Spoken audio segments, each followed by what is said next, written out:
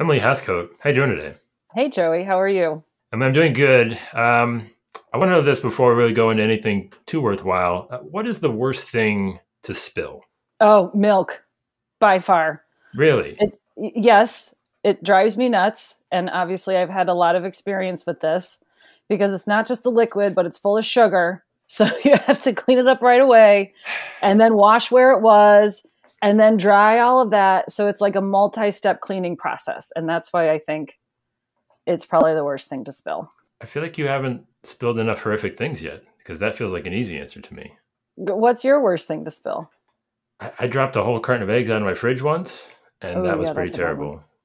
Yeah, Um, the eggs are bad too. They're all slimy and you can't really pick them yeah, up right. there's And there's nothing to do with that. yeah, Like ground coffee, a bag of like unpopped popcorn. Like these are things that are, I feel, yeah. no, doesn't phase you. Milk is the No, you just sweep it up. I don't know. It's just all over the place.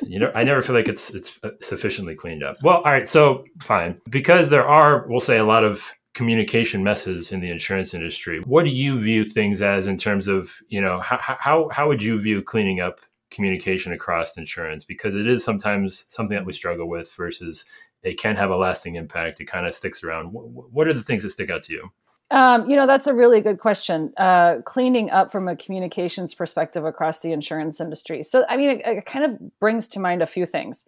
One is the throw in everything, including the kitchen sink, into communications, right? So, how many times have you seen communications out around insurance and it's just like, and we have this, and we have this, and you need to know about this, and you need to know about that? It was like you could tell that the whole thing was written by committee or somebody that didn't have a clear point of view. So that I think we try to make a concerted effort to not doing.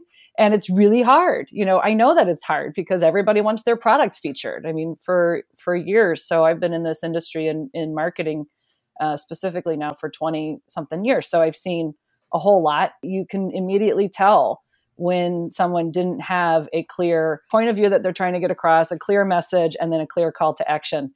And it's hard to get there. So I do think that that's something that needs to be cleaned up. And then most recently, though, I just want to add into that, that I think the image of the diversity of our industry is something that we need to clean up, and that we talk about a lot within our organization. And we've talked about it a lot of times. But how do we project that image in all of communications, including in written word, from everything, right? Including like talk about accessibility, right? And that not just the imagery of the people that you're presenting, but even how you're presenting that message, what you're saying, I think is kind of the latest thing. It certainly is. And, I want to go back to, what you said around written by committee. And this always bothered me too, is the lack of insecurity might be a strong word to sort of stand on the thing that you maybe be best at or most apt to communicate to a large number of people and worry about sort of moving them on to the other things as they sort of enter,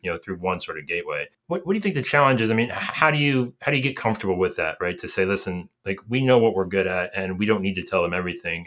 Is there something that you could like go through a process to like reconcile that, with yourself to sort of have that confidence? Yeah, I always kind of envied. I had a colleague who worked at a specialty carrier that sold one product line. And so he was able to tout, all of these successes in leading to sales. And they had one thing to talk about. And I was always kind of envious of that because I said, well, I've got, we have hundreds of coverages that we offer serving, practically every industry. So, I don't have that luxury. And it took a lot of maturity, I think, in me thinking about how this is going to sit with the end audience, moreover than what's important to what we're trying to say, to help me get to that level of maturity in our messaging of being able to say, no, we're going to talk about this one thing, because at this point in time, this one thing is of most relevancy to our audience and it supports our business goals. I've said this to you in conversation, but I say it to everybody. To me, marketing strategy is business strategy. Business strategy is marketing strategy. They go hand in hand. And so as marketers, we need to align to the business strategy and what the business wants, but finding that right time for that message. And you can hear it in insurance. You can hear why one of the big brands starts promoting their boat insurance over their homeowners, right? And then you start to hear things. I just heard an ad on the radio, because I do listen to real radio with commercials and everything. And I know. But but they were talking about equipment breakdown. And I thought, well, that's so interesting. What made them want to focus that message on equipment breakdown right now? What was the reasoning behind it? Because they obviously sell a whole lot more stuff than that. How do you get to really refine to that one little point? So I think it's a level of maturity and really more thinking about what's relevant to your audience versus what the business is needing at that moment. So yes, I love the marketing strategy, business strategy, right? And the agent's perspective, right? They're sitting there in the agency, and the thing that always kind of got me was they wanted to force one into the other, right? They wanted to force the business strategy into the marketing strategy. They wanted to force the marketing strategy into the business strategy. And sometimes, you want to compete on auto insurance, right? But that's something that's going to be hard to do on, like, in the digital world, right? That's something that you're not going to get a lot of traction for. So it's like being opportunistic, I guess, with what you have available to you, and being, I guess, comfortable saying, like, well, it might not be our number one product, but we can get certainly a lot of attention through it. I guess I don't know if there's really a question there, but it's just, that's one of the things that drove me nuts in terms of like putting the two together, Yeah, no, exactly. And then that's the sales job. So marketing and sales go back and forth with each other, right? Sales should feed needs to marketing. Marketing feeds, opportunity to sales. So then it's like, well, I'm going to get them in the door for you. It's your job to walk them through that door and seal the deal. My job is the door opener. And if that door opener is something that's catchy at that moment, look, I got them to you. Now you do your job because you're really good at it, right? And that's when you can talk about what are your real needs. And then you can start to match other coverages and do your cross-sell and know where their gaps are and say, well, I've got this coverage, this coverage, this coverage. Now I can talk to you holistically as a client, one-to-one relationship, versus marketing's job is to get them in the door. And, if boat insurance in the summertime months gets them in, but they also need homeowners, there's your opportunity. I think it is a trade-off. And to me, the way that we've found success in doing that is just then by showing success in the numbers, but you have to be willing to take that risk as an agency owner or principal or the leading, directors, or even any insurance firm, of taking that risk of letting marketing try it and see what the results are, and then letting sales do their job as to what they're really good at. So have I stumped you? I feel like I stumped you on the next question, Joey. No. So this is where I want to go. So if 80% of agencies are like 2 million and under, right, give or take, somewhere in that number tends to fluctuate, right? That generally puts them in like the 20 to 30 employee range, give or take, maybe 30, give or take, right? So of those 30 people, maybe one of them is a full-time marketer. Maybe one of them is a half-time marketer, right? So I guess what is that conversation to the agency principal of that person that needs to open the door? Because forever they're beating it on their chest. They're the one that drags it in through the door, right? They're the one that does everything, right? So I guess how could agencies in that sort of size range look to optimize that position, or just take a chance even on a person, and or if they wanted to sort of level their skills up a little bit to even maybe be doing it themselves in a different way?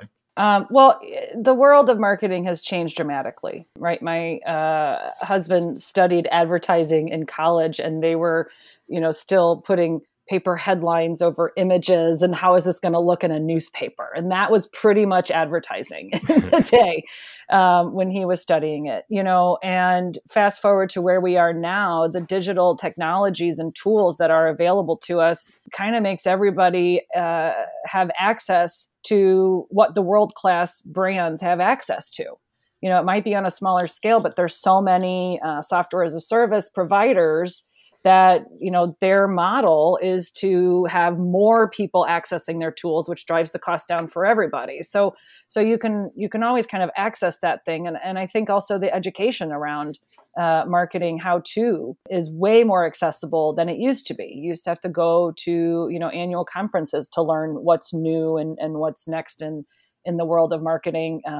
Far be it try to find one that was focused on insurance, right? Fortunately, we do have one in our field. We have the Insurance Marketing and Communication Association, completely tailored to our industry. So there's opportunities out there. I think, when talking to agencies, because very involved in the big I, and really had a lot of experiences in talking to agencies about marketing. They say, oh yeah, I've got somebody who does that part-time on the side. And I said, well, how are they doing for you? Well, they make some flyers and they send out our client newsletter. There are so many more ways to go about using marketing, but it just depends on what your business goals are. If the principal is looking at their agency and saying, where are we going to find that growth this year? Is it in retention? It doesn't always have to be new business. Maybe it's in retention. What are you doing for your current client communications that's helping them to stay loyal to you, so that you're not just reaching out at the time of renewal and saying it's time to talk about your insurance? What are those little touch points that you can put together throughout the year that are meaningful to them? That's also easy to get the data. So, I love the agencies that have put together client communications programs strictly focused on retention, and then at the point cross-sell, right? So the salespeople do the cross-sell. They don't have to do that in their marketing part of it. They're doing a client engagement kind of thing. And they know when the client's birthday is. If it's a business, they know when their business opens. So they know what their business anniversary is. And they have a touch point built in for those things, because if you can gather that data, now there are systems where you can put that data into it, and you could literally build a self-running communications program for your clients. And it takes a lot to build it, but once it's going, it takes very little to actually manage it. And instead of managing the execution, you're managing the data and you're managing the results. And then you're looking to see, did this do anything for us? But that's a free, pretty much no cost thing to do using an email system and probably your agency's CRM or however you're managing your client data already. It's the same thing of in the old days when you get a birthday card from your realtor. That's and I still get one from my financial advisor, and that stuff still works. So I think it's a matter of trying to focus on what is your end, your ultimate business goal. If it is about new business submissions, then there's different tactics to use in that way too. Where are your clients? How can you reach them? What motivates them? And what are you trying to do with that touch point, with that motivation? I like the companies that think if they just get the birthday message within the month that you were born, they feel like they're winning. But hey, I guess you'll take it when you can get it. It's like, yeah, my birthday was last week, man. But hey, you're close enough. Sure, you're right. Yeah. What do you think your greatest communication skill is? Listening.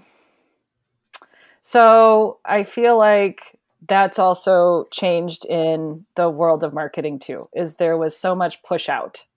And you can see, Joey, I relate everything to marketing because that's just what I love to do.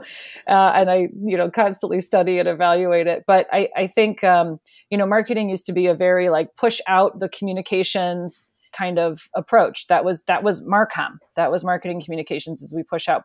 Now with all of the measurement tools and the social media that's available, so your clients are actually talking and you can find things out about them. I think listening is the greatest skill professionally that I could have, but it's also probably my greatest communication skill, because then that allows me to build on my second greatest communication skill, which is adapting the message to the audience. You can quickly figure out, how can I talk to this person? You can kind of figure out what's going to help me relate to them. Well, that was going to be my next question, and you kind of answered it, so I'm going to go a version of that anyway. So once you're in that process of adapting, one, what is that like? What is that process like for you in terms of the things you think about? And two, what is your best tactical way to communicate it? Like, again, what feels like you've made the most headway in actually impacting that person with receiving that message? Marketing to me is a little bit about getting somebody to do something that you want them to do and making them think that they wanted to do it. So it's a little bit of the, I don't want to call it manipulation because that sounds really bad, but it is more trying to tailor based on what they have interests in. And ultimately you're trying to get them to do something that you want them to do. But isn't that kind of the case with, a lot of business relationships, when you're in a business relationship and you're talking, everybody comes in with their own goals and expected outcomes of that. So you do need to have an outcome. So, I don't know if I actually answered that question specifically, but Getting to know motivations, I think, is the biggest part, and then the style. Tone and voice is super important. I once had a legal partner in my last company who said, our agents are listening to the classical music station. They're not listening to, the rock and roll station. And I thought, no, actually, we know our agents and they're not, so I don't need to talk. I don't need my voice, whether that's in words or imagery, to sound that way. I need it to sound this other way. Now, if they had been in a more classical music, genre or whatever, and that kind, and a little bit more subdued and, longer words and a quieter voice and a little bit more, steady, then I would have tailored it to that way. But they weren't. They wanted to be talked to like professionals and like colleagues. And that's a little bit different. I think that's probably one of the things everybody overlooks is what's our voice? What's our voice? What's our voice? Well, what does the person on the other end, how do they receive that? How do they want to be talked to and talked with? I mean, I'm sure there's been many marriages saved with the idea of just making it their idea, right? Like that's what marketing is, I think, right? It's just making you feel like it's their idea. Yes. It's a good tactic, and we're all trying to do it in some levels. So you brought up something around the idea of awareness, right? Because sometimes you might not even be aware of how we go back to your greatest sort of communication skill of listening. How do you sort of level set, pull out of that, and get sort of an awareness as to like the way you are communicating, how off it might be with what, like you said, the classical versus the rock station. Is there anything you can do to sort of maybe bring in somebody to say, hey, listen, I'm going to say this to you, and how does this react to you? I feel like a lack of awareness in a lot of cases is something that challenges agents and just the way they communicate as well. Yeah. And, that interpersonal communication, being able to form a connection with somebody. Look, in our industry, I think the agents have the hardest job in the world. There's a reason why I'm not on that side because it's a very good business. Love the entrepreneurial nature of it. What you put in is what you get out of it. That's great. It is so hard. The most successful people that I see are the ones that are able to realize how to form an interpersonal connection and communication and versus those who are not and just keep struggling. It's like, well, you're not hitting them. You're not relating to them in that way. So if we had to boil down everything to, an agency principal or somebody that's looking to just level up their, communication within their own client base, what's the one thing about that stands above everything else that you would say, this is where, if I had to do anything else, this is what I'm doing? Ooh, that's a good question. I think, it kind of goes back to the example that I talked about before of setting up that constant client communication. I mean, it's a lot harder to try to find new business than it is to keep your current business, right? So if there's one thing, I would focus on how are we treating our current clients? Do we treat them like they are our bread and butter, like that they matter to us more than anything? What does that part look like to your agency versus the new, I got to get my brand out there. I got to do this. I got to do that. There's so many different avenues that you can go down from a marketing perspective, and brand awareness and brand recognition is very important. It's what creates the surround sound so that your team doesn't have to spend the first 5 to 10 minutes of the meeting explaining who you are, right? They already know it. There are ways that you can do it that are authentic to you, your agency's message, what you stand for, that keeps that there. But if I were to start anything, if something didn't exist around how are we treating our current clients, I think, that's the very first place that I would probably start if nothing existed at all. All right, Emily, I got 3 more questions for you. And the first one, very simply, what's one thing that you hope you never forget?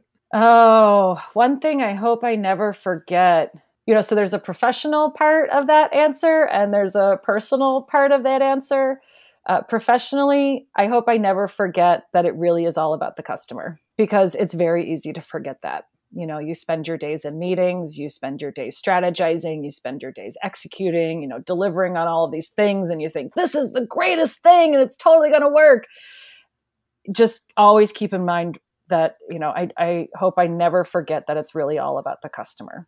And personally, there's some great memories of my life I hope I never actually forget, but like kind of rules of thumb, I don't ever want to forget to just enjoy the little things day to day. Now, on the other side of that, what's one thing you still have yet to learn? I have a lot yet to learn. Like that's the fun part of life, right? You learn something new every day. especially in insurance, especially in marketing, especially as a parent, especially as somebody within this world right now. But so there's a lot that I have yet to learn, Joey, and I don't even know the answer because I don't know what I have yet to learn. But yeah, when I figure that out, I'll come back to you and say, here's what I hope to learn. All right, we'll let that one slide. Last question to you, Thank you. Emily. If I were to hand you a magic wand of sorts to basically reshape, change, speed up, alter any part of insurance kind of in any way that you see fit, what is that thing? Where is it going? And what is it doing? I don't know what the thing is, but I just wish it was easier to understand. I mean, essentially we're selling a contract, and I have spent, and boy, agents, have to do this, spent hours reading through contract language and trying to make sense of it myself. A general liability policy is super confusing because it's court-based language. So then you have to try to figure out, well, what is this really trying to say? So I do wish that we could make understanding insurance easier and a little bit more tangible to everybody. I think that would go a long way for our industry in attracting new talent, in not making the purchase feel so painful. Because to me, insurance is a social good. There's a reason why we have it. I truly believe in that. We help make businesses whole when something has happened. We help repair homes and families so that, when something happens, they don't have to move. The business doesn't have to go under. The people can still be employed. I mean, there's a huge social good to the world of insurance. And I think people don't realize that until they get into the industry. And even then, it takes them a few years to realize the social good that insurance brings to our economy and to our country, to our world. And so I think part of that is just not understanding it. So if we could make it easier to understand, I think that would go a long way. Emily, it's been fantastic. I'm going to leave it right there. Thanks, Joey.